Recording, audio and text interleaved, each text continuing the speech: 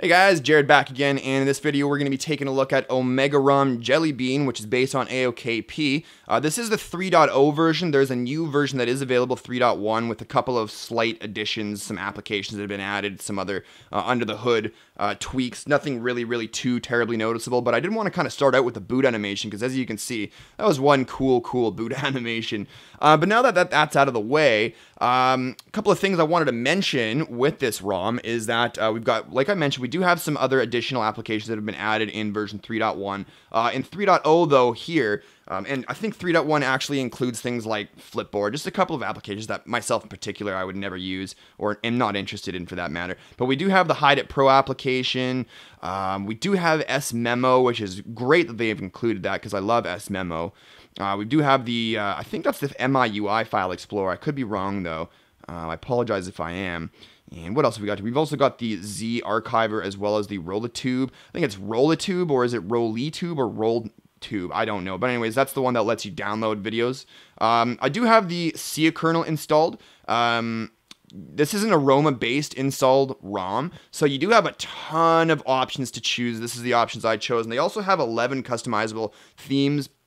I am just rocking the standard theme, so yeah. But anyways, that's why you see the S-Tweaked application there, obviously, if you've ever used Cia kernel, and you know what that does.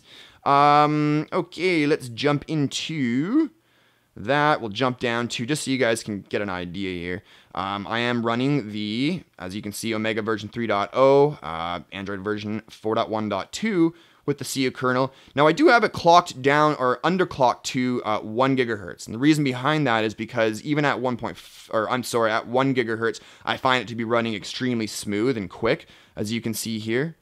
Okay, just very fast. Very few frame rates being dropped, as well as the 1 gigahertz just gives you that extra bit of battery life. 1.4 gigahertz is flying fast, and I notice very little difference between 1 gigahertz and 1.4 gigahertz, but that's probably attributed to the great work by Cia kernel.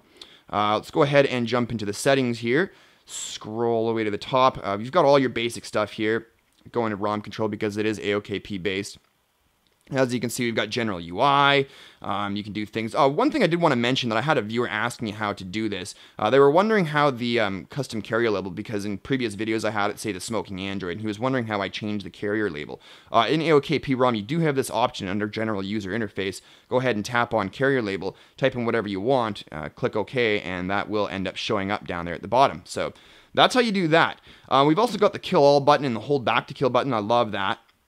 And as well as, just jump back into there again, we also have the Force tablet UI, and you can change the LCD density as well and use default app grid if you wanted to.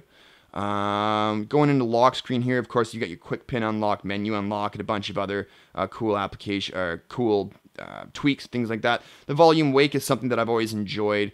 Also this does have the music widget enabled, the music control widget enabled on the lock screen when you do happen to be playing music. Moving down from there, we also have toggles.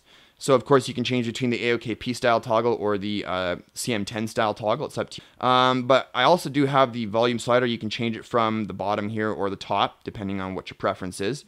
Jumping back out of there and into battery, like I mentioned. Whoops, you are able to set up all this stuff, set up the battery notifications, battery bar location, top or bottom, the thickness and the color, awesome stuff there, as well as the charging animations. The charging animation looks great, but as you could see before, it said, you know, if you want to enable it, there's a really good chance that it could hinder some performance. Moving on from there, of course, we can mess around with our LED and the light on and off durations, as well as sound. Tons of options here in sound for you guys to mess with. Weather, vibrations, performance. As you can see here, I do have the 1 gigahertz or 1000 megahertz, if you will, whatever, set up there with the on-demand governor. So far, I've gotten some really great battery life. I'm easily able to get through a day, again, with the 1 gigahertz setting. Even at 1.4 gigahertz with the first couple of days that I was running it, it still lasted just as long, maybe like an hour or two less.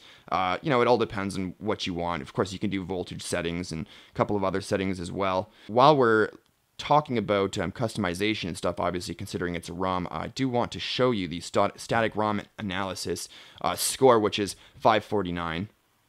So that's cool. Let's go ahead and take a look at some of the wallpapers. We do have CyanogenMod wallpapers as well as some swag papers. I do want to point out that swag papers, at least for me, it isn't working right now. It'll stay, oh my goodness, this is the first time in a week that this has worked for me. No joke, you guys are seeing it for the first time. So you've got all these AOKP swag papers, click next. It was actually giving me some force closes before for like I said, the past week, so that was really irritating. It just stayed at that little screen saying retrieving wallpapers. But as you can see, we've got a ton of great AOKP wallpapers. A lot of them have been designed by the Flash and others, so that's really nice. And of course, we do have our CyanogenMod wallpapers, which are always fun.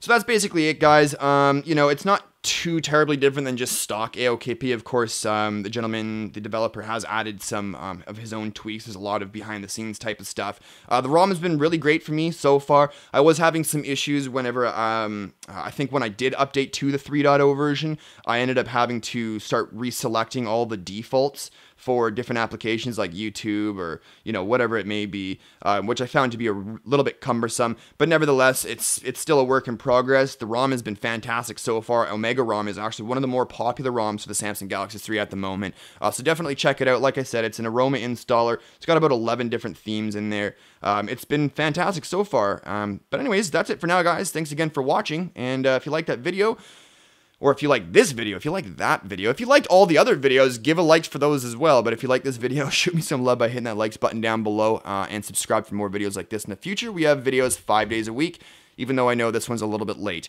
Anyways, guys, thanks again for watching. We'll see you in the next one. Cheers.